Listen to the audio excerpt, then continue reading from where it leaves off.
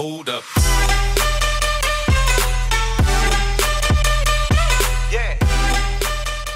Hey guys, it's Jaden from Tech for Days, and today we're here with the EasyAcc SSD and hard drive enclosure. It's for 2.5-inch hard drive, so I'll show you guys the little ASIN right here from Amazon. It's actually a super speed enclosure, and it's USB 3.0 to SATA, so you can connect, like I said, a 2.5-inch SSD or an HDD.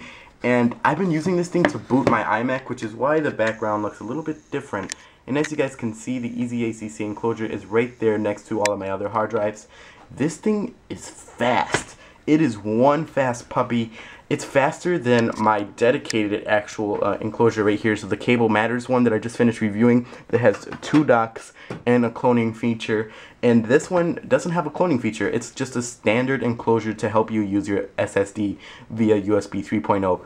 And it's fast. I have some transfer speeds that I'm going to show you guys. I'm going to go ahead and record it off my Mac, and I have the transfer speeds to my Cable Matters one, which was the fastest one I owned until today that I hooked up the EasyAcc version, which came in a nice packaging. EasyAcc has really stepped up their game, especially, you know, between the past 2 months. They really had some really nice and classy packaging, and their products have been on point lately. They've been fast, high quality, and I'm very impressed with just their overall designs that they've been coming up with, and it's just, they've gone a long way.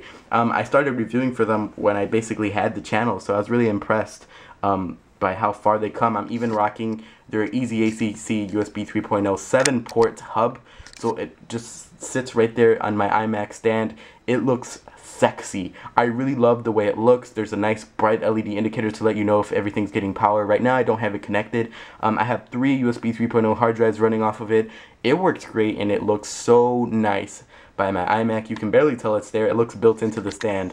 So that's not what we're reviewing today. We're reviewing this awesome enclosure. So I'm going to go ahead and head over to the Mac so I can show you guys a live speed test, and so I can give you guys my additional thoughts. Alright guys, so we are now at the Mac. We're going to do a live speed test for the solid state drive. Now I have my Silicon Power S80 240 gig SATA 3 SSD hooked up to this thing via USB 3.0. It actually uses a standard USB 3.0 cable that you would use to charge something like the Samsung Galaxy S5 or the Note 3, so it's that weird looking USB 3.0 cable. It's not you know, a dual USB cable. I've seen a lot of those. It's just a standard USB 3.0 cable, and you get a maximum of 5 gigs a second for the transfer speeds with this thing.